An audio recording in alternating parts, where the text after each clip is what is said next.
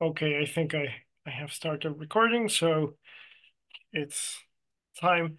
So we can start. Well, welcome everyone to the virtual seminar on geometry with symmetry. So this is our first talk after summer break, and our speaker today is Philipp Reiser from the University of Fribourg. And he's going to talk about twisted suspensions, torus actions, and positive Ricci curvature. So thank you, Philipp. Yeah, thank you very much. Thanks for the invitation, and yeah, thank you all for coming. And yeah, please feel free whenever you have a comment or question to interrupt me anytime. Yeah, so I want to discuss this, what's called twisted suspension. So this is motivated by relatively vague question. So given a smooth manifold of some dimension n, can we take this manifold and construct a new manifold out of this, of one dimension higher, so that the new manifold has some similar properties and similar in terms of topology, of geometry, or also in terms of symmetries? Of course, there are many possible things one could do. So an obvious candidate would be just take a product with an S1. This might work, but for the goal we have in mind later on, this is not very suitable. For example, the fundamental group can change drastically, so we get an additional Z summoned. So we will not consider this. Another option would be the topological suspension. So we call this as just a product with an interval, and then we collapse both endpoints. However, this is just not a manifold. Whenever the manifold we start with is not a sphere. So this is also not suitable, but what we will actually consider is what we call the manifold suspension, and it's also called the spinning of M. For that, we intuitively do the same as taking the product with an S1, and then we sort of fill in the additional, we remove this additional Z generator. So we take an embedded disk into the manifold. Then the disk theorem of Palais actually tells us this is unique up to isotropy, and we also need to consider orientations. To that, it's unique. And then what we do is we cut out this disk, then we take the product with an S1. This gives us a manifold with boundary. This boundary is an n-1 sphere across this S1, and then we glue in the n-1 sphere across a 2 disk. So for those who are familiar, this is basically a surgery on the S1 here in the product. So to visualize this, I tried to draw some pictures. Generally, the problem is we just don't have enough dimensions, so we cannot draw any meaningful pictures, but I tried to visualize this here. So if this is our starting manifold, we cut out a disk, then we rotate it once around, and this gives us a hole in the middle, and we fill in this hole by this, in this case, it's a 2 disk cross an S1. So there's one case where we can actually draw a good picture, mainly the case where our manifold is one-dimensional. So it's an S1. Then our embedded disk is just a 1 disk, so just a segment in the circle. So we cut it out. Then we rotate it around the S1. So I hope you can see it here. This is our segment we started with, and then we rotate it once around. And then the boundary is see these 2 circles. So we have basically 2 holes in the manifold. So the disjoint union of 2 disks, and this is the same as a 0 sphere across a 2 disk. And then we fill it in, and I hope you can see this. We just get a 2 sphere. So we saw the suspension of a 1 sphere gives us a 2 sphere. And we'll see later this generally holds for standard n spheres. So a suspension of an n sphere gives an n+1 sphere. Yeah, so you can of course ask, why do we call this suspension? So generally we will see later that because a lot of the topological properties are preserved and because it maps spheres to spheres, this is in some sense a smooth analog of the classical suspension. In the previous picture, maybe one can also see if we consider this part with maybe the upper part and the lower part removed, so we cut maybe here and here. This is just a product of a connected sum of M with itself with orientation reversed. So yeah, sort of this slice, and then it's a product of it. And then for the classical suspension, we would just collapse both endpoints to a point. And in this case, we sort of glue in something so that it's smooth. So it's rather a suspension of a connected sum of M with itself. Okay. Before I tell some more properties, let me give you a generalization of this. So instead of taking just a product with an S1, we can take a principal S1 bundle. So this is just a bundle where we have an S1 action on the total space, which is free, and so that it preserves the fibers and it's transitive on each fibers. You can think of it as a unit sphere bundle on a complex line bundle. So such a bundle is uniquely characterized by its Euler class. So it's a homology class in the second cohomology of M. And it's important to note here that conversely, also every class can be realized, and it also defines the bundle uniquely. And then what we do now, we use that, I mean, the bundle globally might not be a product, but locally it is. So we take a local trivialization, so embedding of an N disk in the base across this fiber, so it's an S1. Again, by the disk theorem of Palais, this is unique up to isotropy. And then we cut out this part. Again, we get a boundary that is an N-1 sphere across an S1. And we glue in an N-1 sphere across a 2 disk. And this is what we then call the twisted suspension. Yeah. So these are the two suspensions.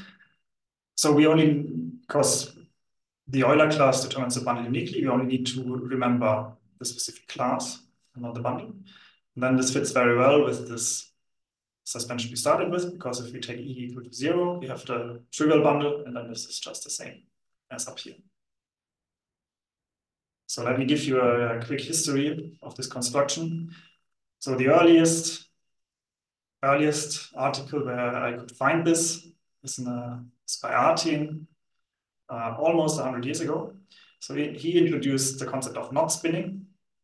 So if you think of a knot as an embedded S1 in a 3-sphere, you can apply this spinning operation to both simultaneously, so to the 3-sphere and to the embedded S1.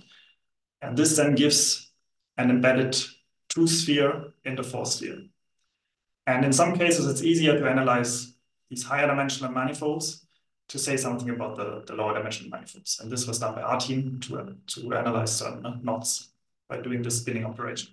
And this then later became a tool in knot theory and got extended and generalized in various ways. And it also got generalized to manifolds in this way. So there's probably a very incomplete list, but there are works by Epstein, Kappel, Gordon, and Suciu. Then, in a recent paper by Duan, this spinning appears under the name of suspension. And there he studied free circle actions, particularly the diffeomorphism type of certain manifolds with free circle actions. And there it very naturally appears. So this is the first time this suspension appears. And then, together with Fernando, we generalized Duan's results. We were also studying free circle actions, and we called this the twisted suspension. Okay. What are some properties of this? So first of all, this is what we wanted. Some topological properties stay the same. So for example, the fundamental group stays the same. Also the second cohomology, second homology, provided the manifold is simply connected with respect to any coefficient ring. Then this is quite interesting. So the twisted suspension is a spin manifold if and only if the second Stiefel-Whitney class of what we started with is the same as the reduction of this class E on 2.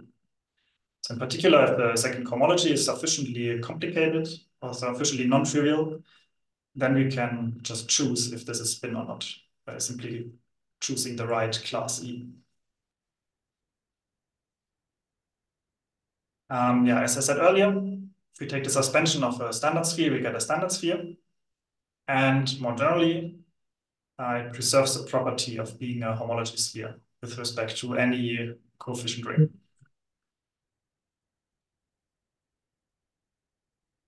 Then another property is it behaves nicely with connected sums.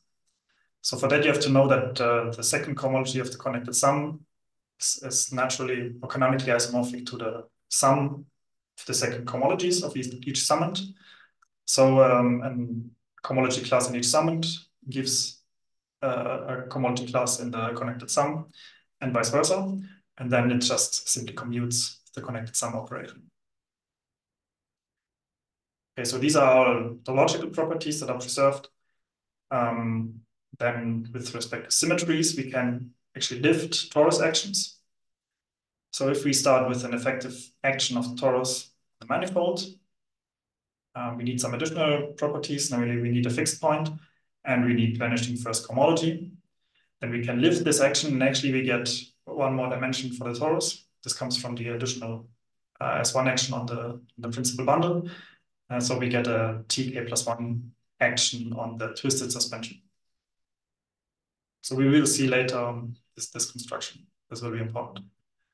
And then finally, with respect to geometry, we can ask, can we lift some geometric properties along the twisted suspension? And this is what I would like to discuss next.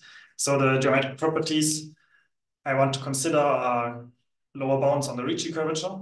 So a quick review. Given the Riemannian manifold, the Ricci curvature is a partial average of the section curvatures. So we fix a tangent vector of unit length, and then the Ricci curvature of this vector is this average of sectional curvature. So we average over all two planes that contain this direction. So EI is here just an orthonormal basis of the orthogonal complement. And so this is, one would say, one of the main curvature notions in Riemannian geometry. And widely studied and very important question is, given a manifold, can we find a Riemannian metric on this manifold such that the Ricci curvature is positive everywhere? Sorry.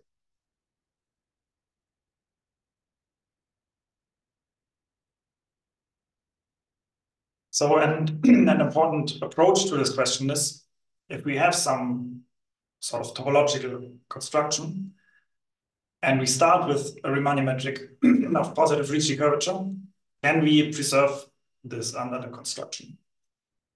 For example, we can take the suspension operation. Then it was shown by Shah and Yang that if we start with a manifold which is closed and of dimension at least 3, that has a metric of positive Ricci curvature, then the suspension or the spinning also admits a Riemannian metric of positive Ricci curvature. And then our first main result is that exactly the same statement holds if we replace the spinning or the suspension by the twisted suspension. And this holds for any cohomology class we choose here.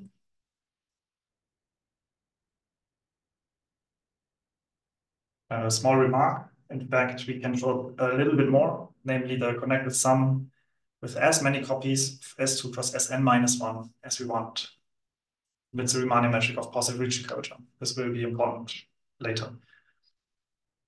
So this just comes from, I mean, we did the surgery operation along a local trivialization of the principal bundle, but we can also take multiple disjoint local trivializations.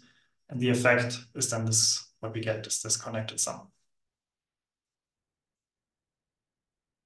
Okay. So let's consider the proof of this theorem.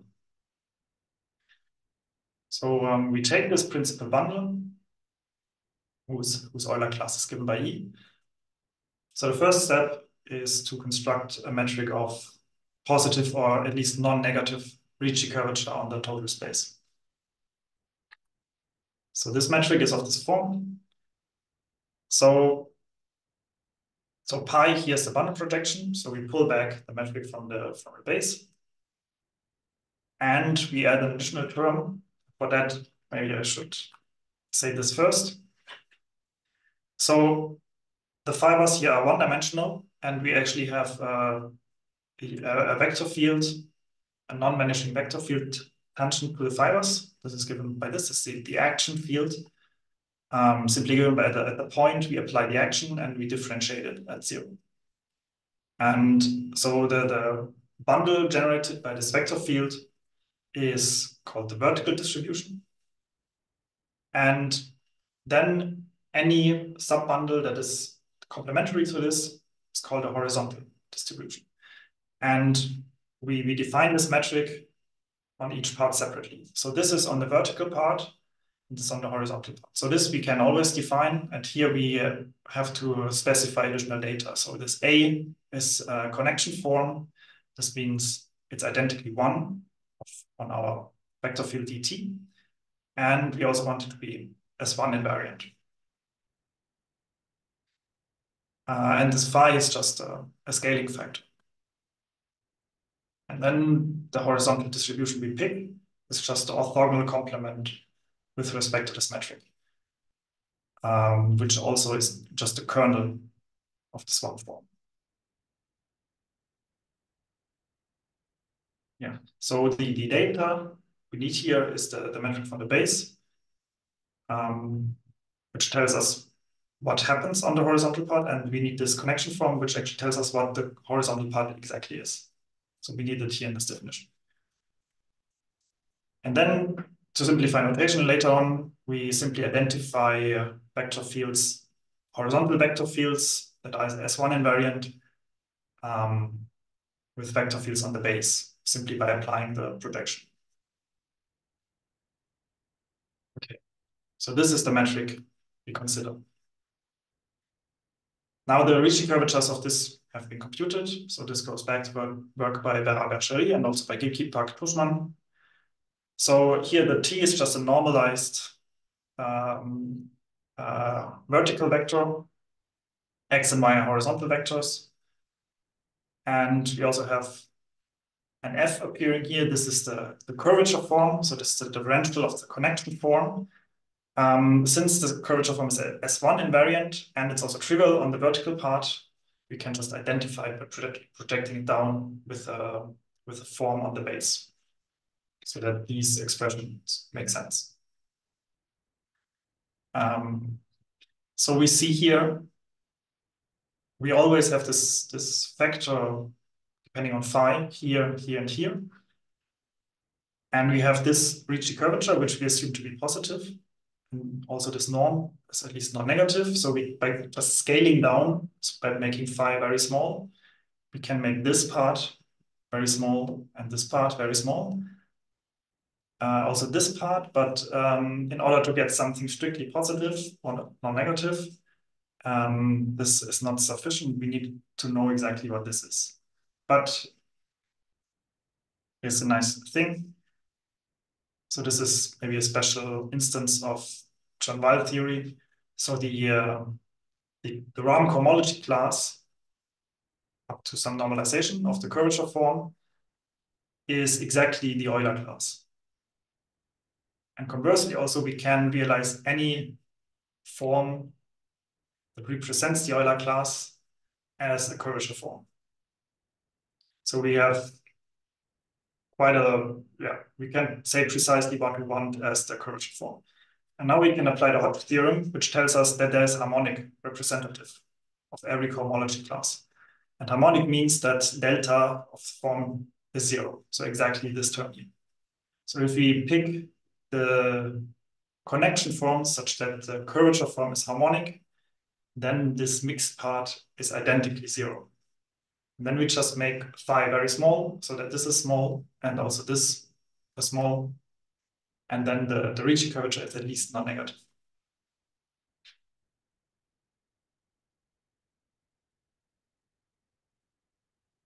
Okay, so this is our metric on the total space, which we which we now have, where we now have non-negative Ricci curvature. But now we need to do the surgery. So how do we do that? So first of all, for local trivialization, we modify the metric on the base. Namely, we modify it on a very small metric ball, so that it's isometric to the round metric on a sphere.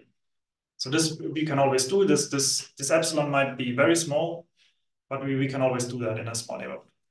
And we can write this round metric as a Borg product, ds squared plus sine squared of s, and then the round metric of a lower dimensional sphere.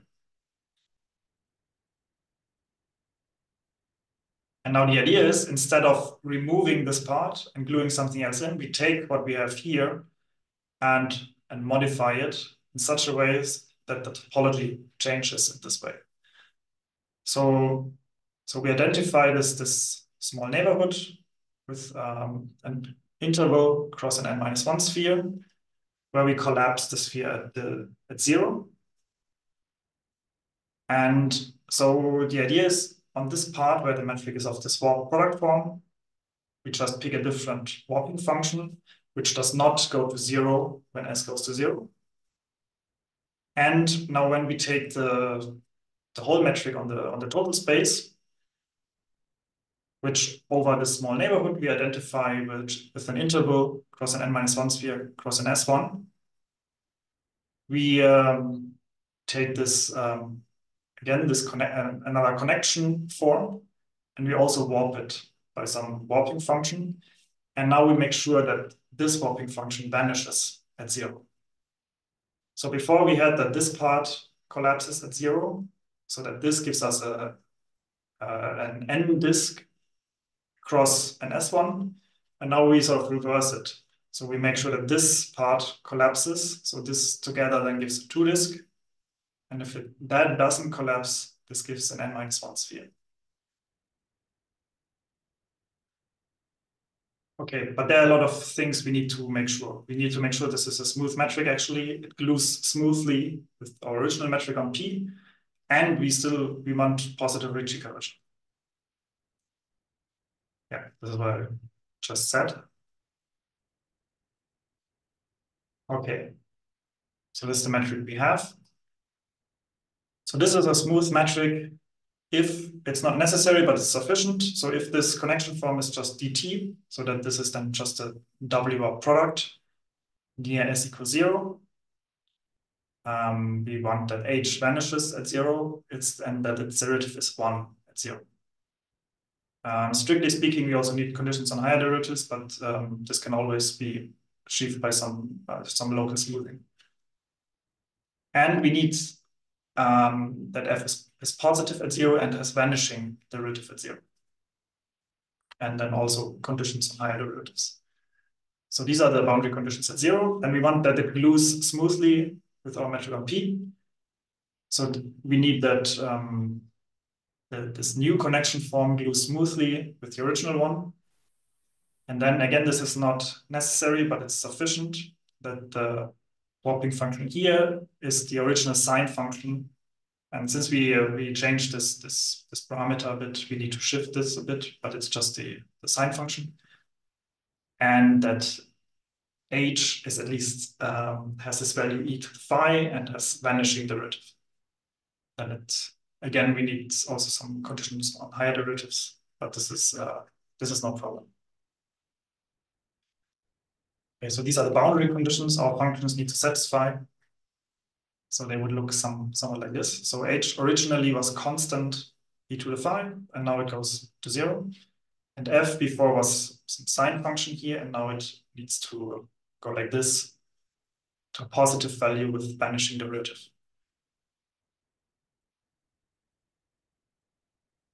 So how do we do this? Well, we write down some functions and show that they do what they should do. So let's maybe consider Ricci curvature in S direction. So this is then just depends on the second derivative of these functions. And then something depending on the curvature form. So here we see, because H bends down, it has negative second derivative. So we have a positive contribution here. F bends up. So we have a positive second derivative, which is a negative contribution. And since we have squares here, this is also negative. So this is a bit a delicate construction because we need to make sure that this H term dominates these terms, but we cannot bend it too much because otherwise we end up with a negative derivative. Then, so the solution here is we write down some differential equations. So it's maybe not important what exactly these equations are, but we can give some initial value problems and define f and h as a solution of them. Actually, h is the derivative of f up to some normalization. And then we can actually show that we don't have explicit formulae for these functions, but we can show that the second derivative of h over h is up to a factor the same as that of f. So this is very nice, and so we can just plug it in here. And by choosing this parameter alpha in the right way, we get this to be positive. And then we have another parameter, which is called lambda 0. And we can also show that with this definition that the derivative converges to lambda 0. So if we pick it above cosine of epsilon, we can achieve that this slope gets big enough so that we can afterwards bend it down the sine function. And then we only need to take care of this term. And for that, we just make h very small. We just bend, we scale it down. And then this gets very small. This is scaling invariant, so this is no problem. We had this condition on the derivative here at s equals 0. For that, we have to modify it slightly at s equals 0. But this is also not a problem. We can do that. Yeah. And then we get the solution to this. We also, of course, need to consider other Ricci curvatures, but there it's a similar argument. And then, so this glues smoothly with our original metric. Then we get a metric of non-negative Ricci curvature on the whole space. And we have strictly positive Ricci curvature on where we did the surgery. And then there are general deformation results due to Aubin and Ehrlich, which allow to smooth the whole, to deform the whole metric into a metric of strictly positive Ricci curvature everywhere. Okay, so that finishes the proof.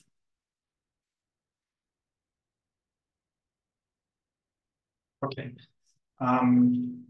So I want to discuss a few applications of this. So the first one is the symmetry rank.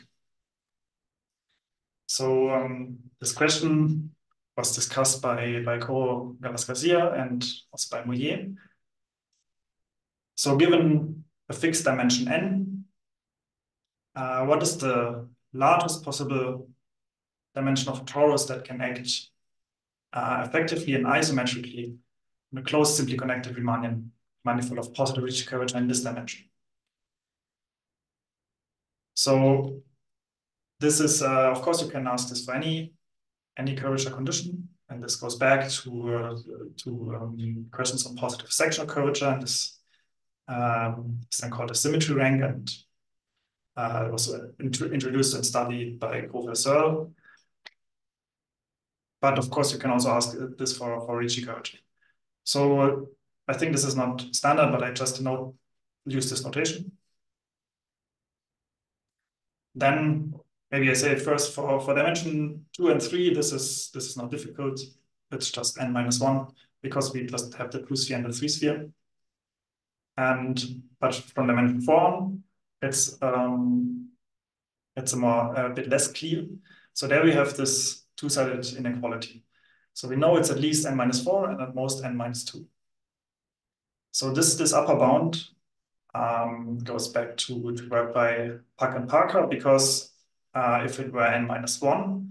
This would mean we would have a cohomogeneity 1 action of a torus. And then they showed that this would mean that the manifold actually has an infinite fundamental group, and in particular, it's not simply connected. And therefore, it's at most n-2. Then it was shown by Galas-Garcia that it's at least n-4, and that they considered some principal torus bundles over some 4 manifolds with sufficiently large second Betti number, and constructed explicit examples in each of these dimensions. Then in some cases, we know that here we actually have an equality, namely in dimension 4, 5, and 6. So there we can consider just a standard action of T4 on an S3 cos S3. So we have the standard T2 action of an S3 where we consider S3 as embedded in C2. And we can just take the round metric on each sphere and have an isometric action. So this is in dimension 6, and we have a free T2 subaction here, so we can take quotients, so we get down to dimension 5 and 4. Now, by using this twisted suspension operation, we can now show that we have equality here actually in all dimensions. So yeah, so we have that it's equal to n-2. We can even say a bit more. Namely, we can choose some of the topological properties we want. So we can prescribe the second Betti number. So we can choose any second Betti number we want. We need this to be even in dimension 4, but otherwise we can choose it as we want. And also, if we have sufficiently non-trivial second cohomology, we can also choose if it's a spin manifold or a non-spin manifold. So in particular, in each dimension, we get an infinite family of such manifolds with maximal symmetry rank.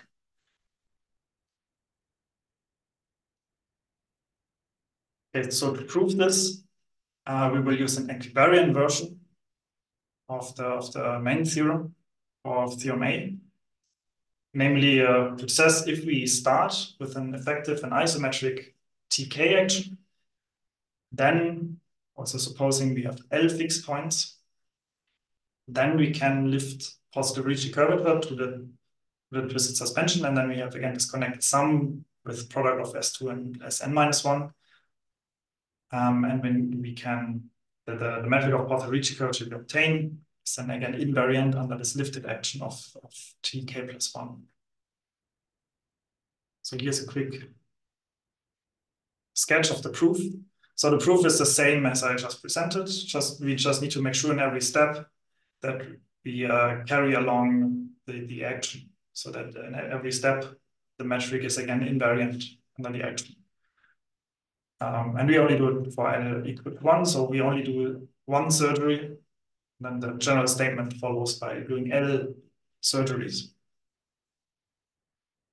So first, because we have positive Ricci curvature, we have a finite fundamental group, in particular vanishing first homology, and then there's a result by Su, which says we can lift the torus action to the total space such that it commutes with the action of the S1 on the total space, which we have from the principal bundle structure. And then we can combine these two, the K torus and the 1 torus, to get a K plus 1 torus acting effectively on the total space.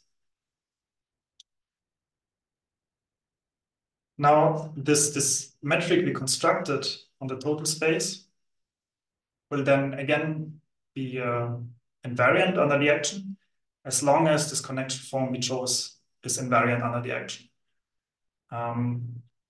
So if you remember, we chose this form so that its curvature form is harmonic, and it actually turns out, because this harmonic form is unique, that this is invariant under the action.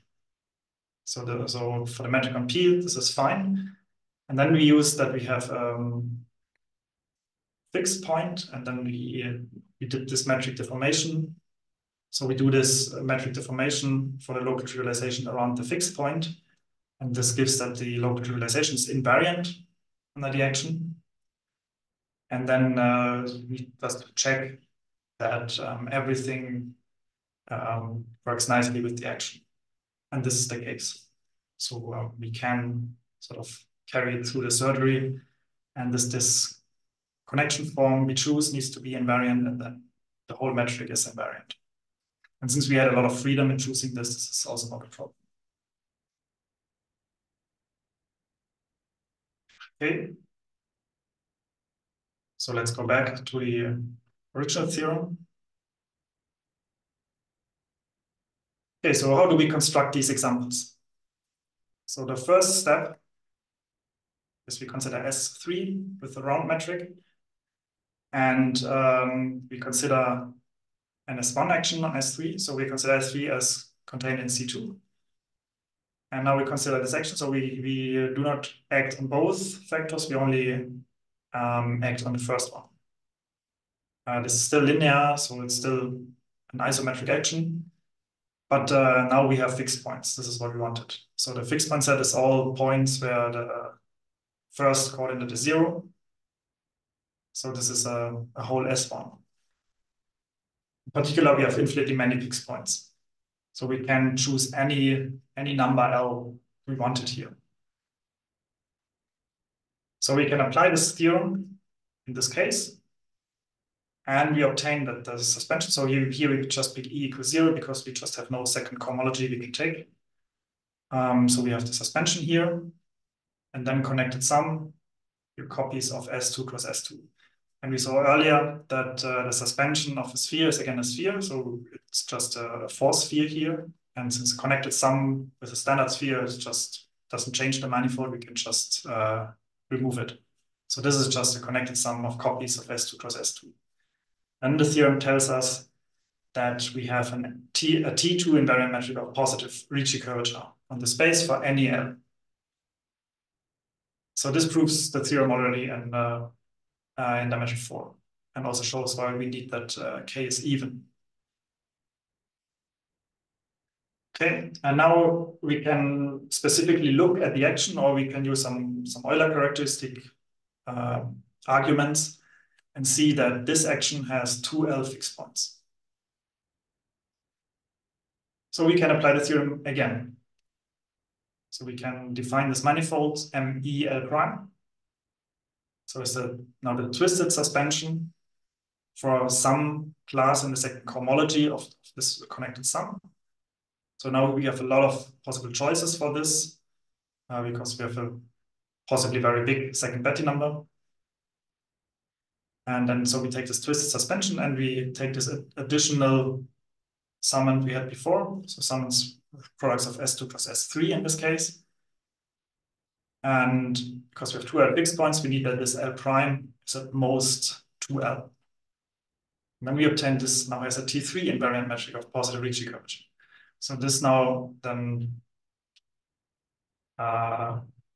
okay, so the second Betti number then is the second Betti number of this, because what we saw earlier, the second Betti number is preserved under the twisted suspension. So it's 2L minus 2 plus this contribution, so L prime minus 1. And we saw also earlier that this is a spin manifold if and only if the second Stiefel-Whitney class of this manifold, which is 0, is the mod 2 reduction of this Euler class. So this is because this is 0 here. It's a spin manifold if and only if the Euler class has even divisibility. So in particular, we can just we can achieve this if we want. So we can just prescribe the value of the second Betti number and of the second Stiefel-Whitney class, provided that we have non-trivial second cohomology. So this then proves the theorem in dimension 5.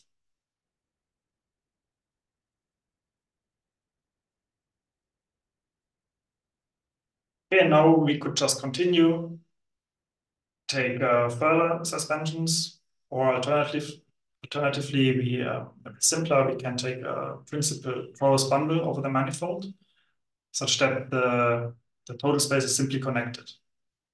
And then we can always lift positive Ricci curvature, and we can also lift, as we saw before, the symmetries along this lift. So this goes back to Wilke Park-Tuschmann. And so there are topological restrictions for the existence of such a bundle, namely the second Betti number. So the dimension of the torus can be at most the second Betti number of the base. And then the second Betti number of the total space is then that of the base, and we have to subtract the dimension of the torus. But this is all no problem because we can choose this second Betti number as big as we want.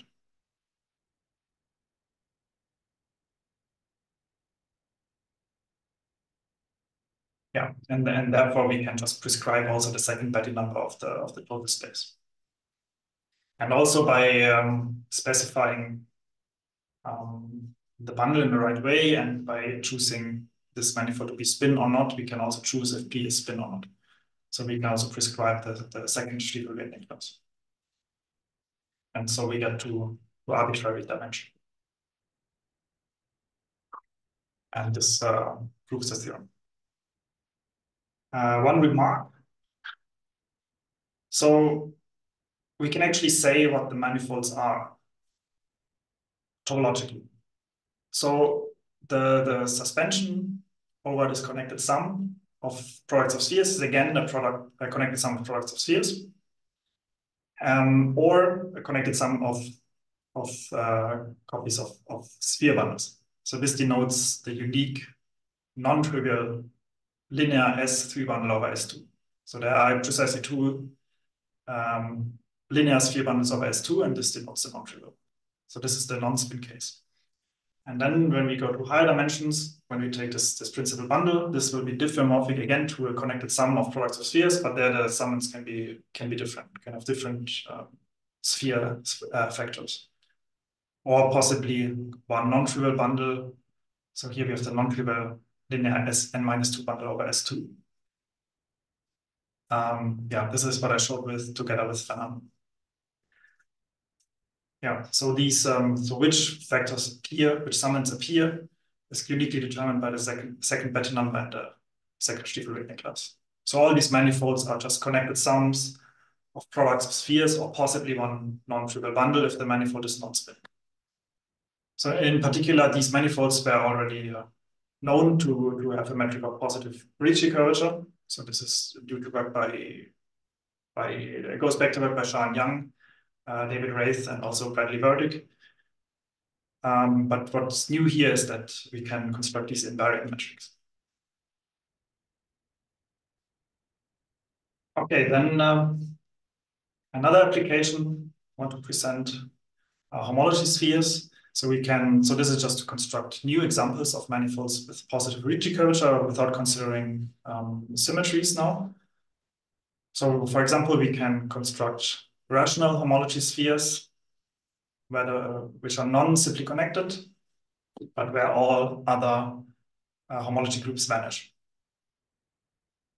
And we can also construct some examples with some more complicated fundamental group, which are then here, it's an integral homology sphere. And the fundamental group is the binary quasadral group. So a perfect group of 120 elements. And the proof is rather short. So in the first case, we take twisted suspensions over length spaces. And here the Euler class is just a generator. So the second cohomology of a length space with fundamental group Z mod K is just Z mod K. And then we just take a primitive element, and then we can calculate. We know from before the fundamental group stays the same. A length space is a rational homology sphere, so we end up with a rational homology sphere. And because this is a generator, one can show that these integral homology groups actually vanish. And for the second one, we take the Poincare homology sphere and we just take the standard suspensions. N-3 times, and because the binary equiquasadral group is fundamental group of the Poincare homology sphere, this is preserved along the suspension.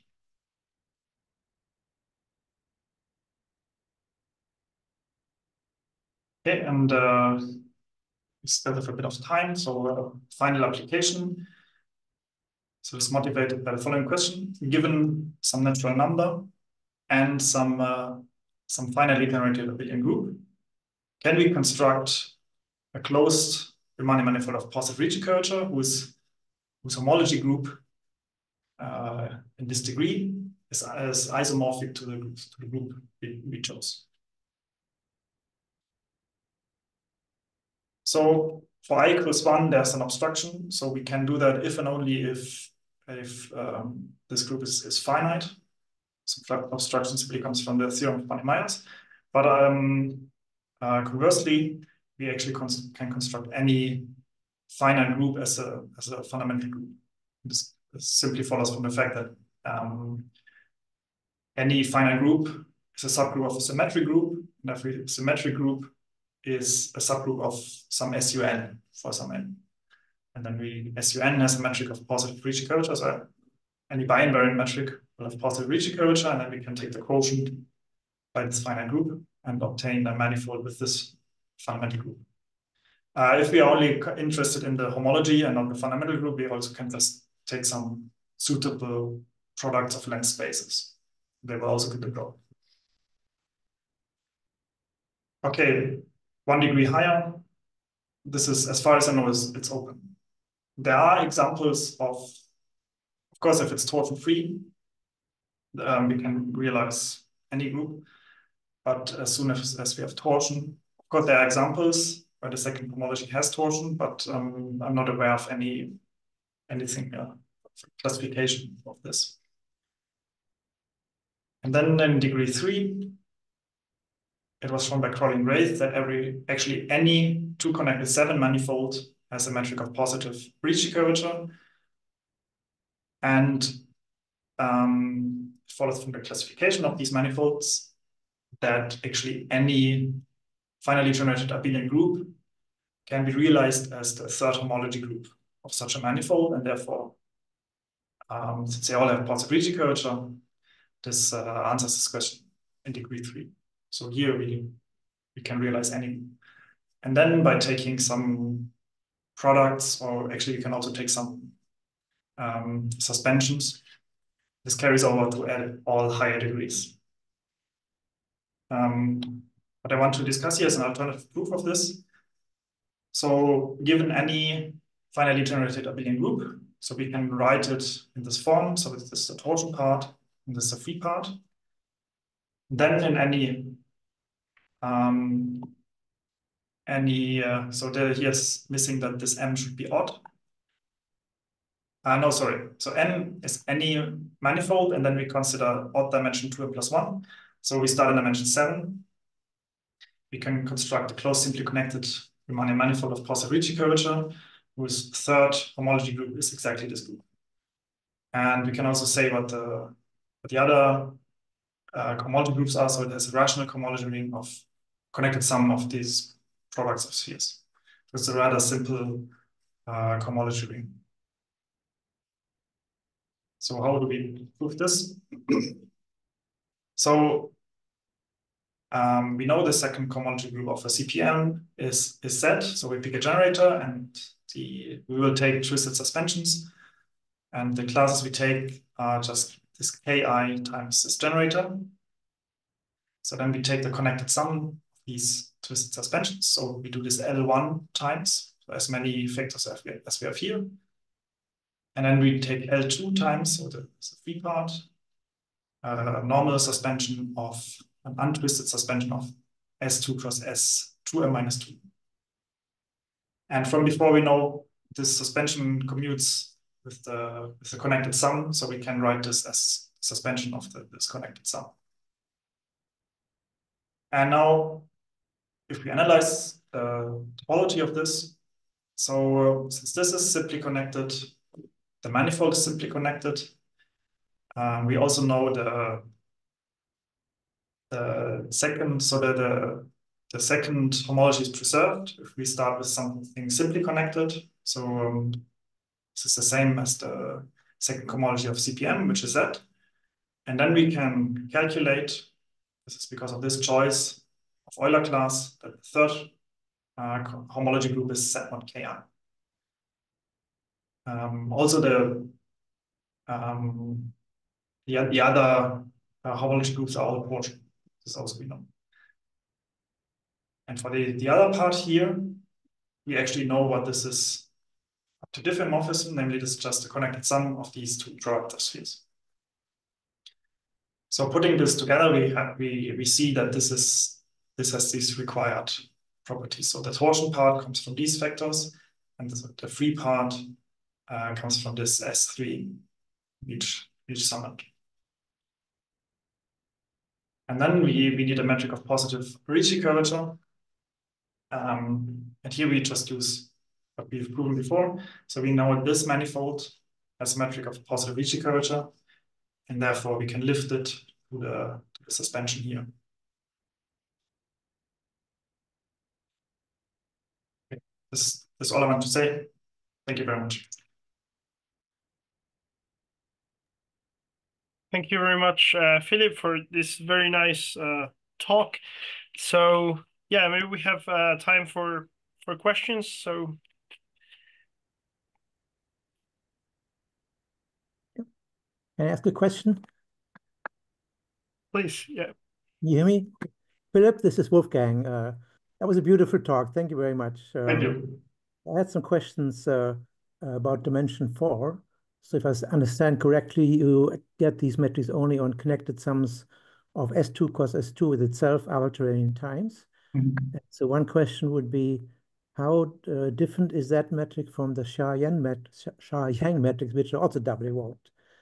And then the second question would be, you can do this also if you take further connected sums with CP2 and CP2 bar, again, only with S1 symmetry.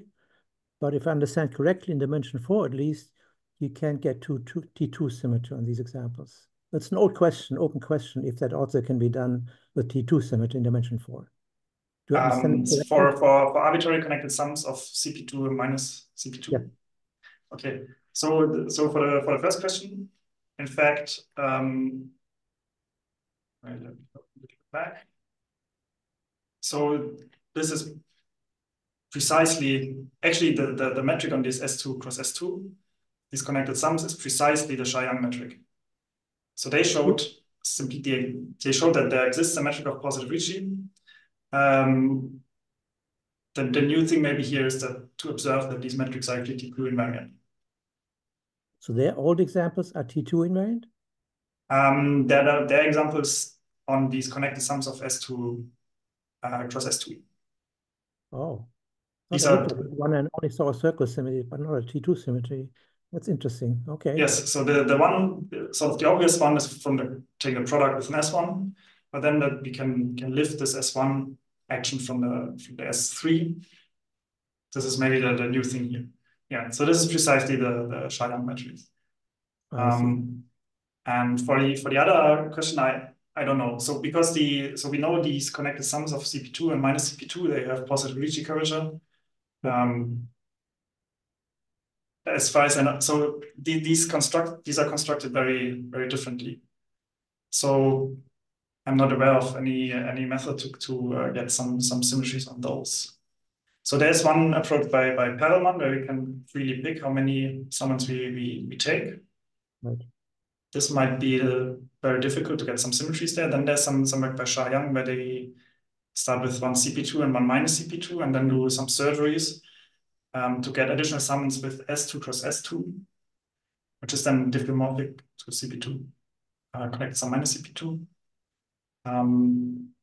Connected sums How of much those. symmetry these examples have? I don't know. So maybe that one has better chances to get some symmetry, but it's more difficult than here, I guess. But I didn't check. I don't know. Okay, thank you very much. Thank you. Very pretty results. Thank you. Thank you for your questions, Wolfgang. So are there other questions? So